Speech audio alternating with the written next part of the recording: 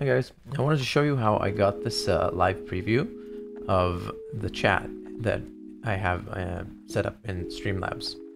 I can do this by going into my chat source here and adding $simulate equals 1. And what that does, it uses StreamLabs' own preview. So you can do stuff like mess with your shadows here in CSS, maybe disable it, save setting, and you should be able to see that it refreshes my browser source automatically. I didn't need to do anything. And you don't have to spam your own chat to get the same effect. So just a quick tip. Hope it's been helpful. See you next time.